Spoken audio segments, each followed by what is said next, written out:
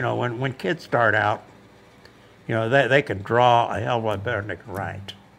Yeah, I've never seen a kid 2 years old can write you a sentence. And I've seen a kid 2 years old can damn near paint you a painting.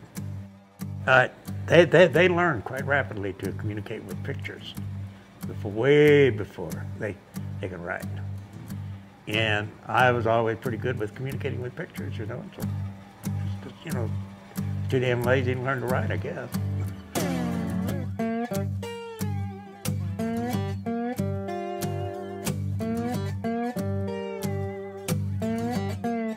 If you ever see a sculpture, it's so defining.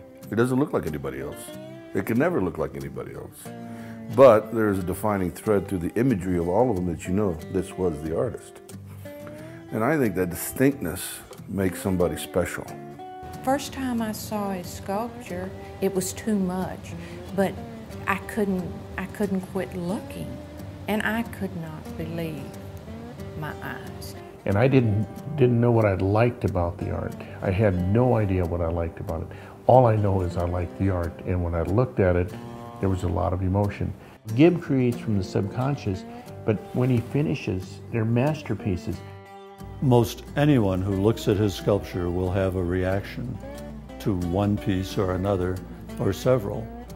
It may bring you to tears if you're looking at a certain one of his Stations of the Cross, or it may bring a smile to your face. It will bring emotional realism. It's realism in sculptural form which will have an emotional effect on people. He's always a down-to-earth guy. He loves wearing his cowboy hat and running around just like some guy in a truck. He's just a regular Joe that happens to be an artistic genius.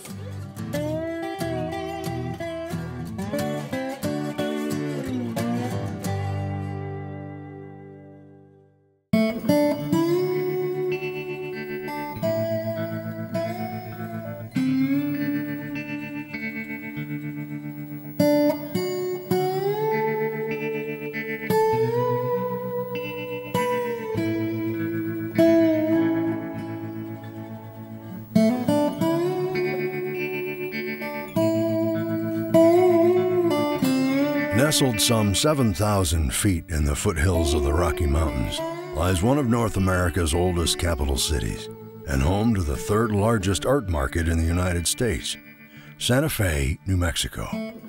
This picturesque little town, internationally renowned for its contemporary cosmopolitan sophistication, was also home for years to whom many consider to be America's greatest living bronze sculptor, old-time cowboy, Gib Singleton.